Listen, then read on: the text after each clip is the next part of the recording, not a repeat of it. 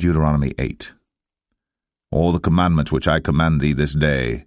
shall ye observe to do, that ye may live, and multiply, and go in and possess the land which the Lord sware unto your fathers.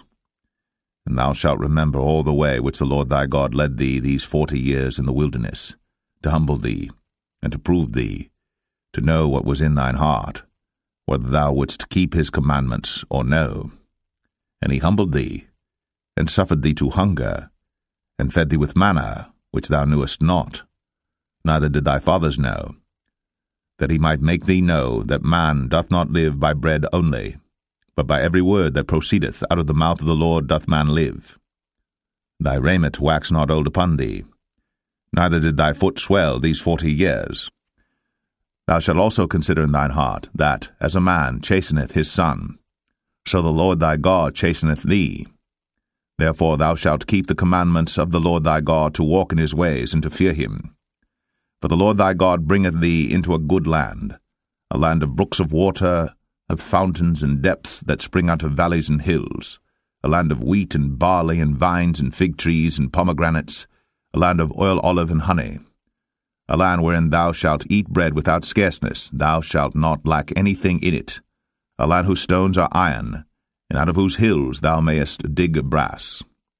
When thou hast eaten and art full, then thou shalt bless the Lord thy God for the good land which he hath given thee.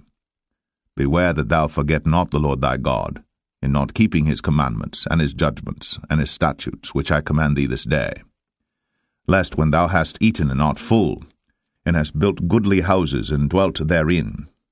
and when thy herds and thy flocks multiply, and thy silver and thy gold is multiplied, and all that thou hast is multiplied, then thine heart be lifted up, and thou forget the Lord thy God, which brought thee forth out of the land of Egypt from the house of bondage, who led thee through that great and terrible wilderness, wherein were fiery serpents and scorpions, and drought, where there was no water, who brought thee forth water out of the rock of flint, who fed thee in the wilderness with manna, which thy fathers knew not, that he might humble thee, and that he might prove thee to do thee good at thy latter end. And thou say in thine heart, My power and the might of mine hand hath gotten me this wealth.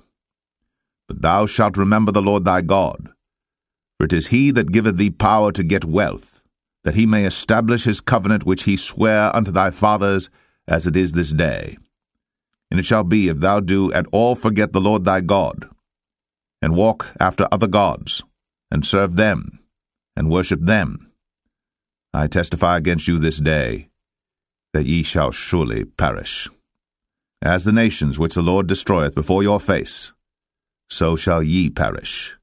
because ye would not be obedient unto the voice of the Lord your God.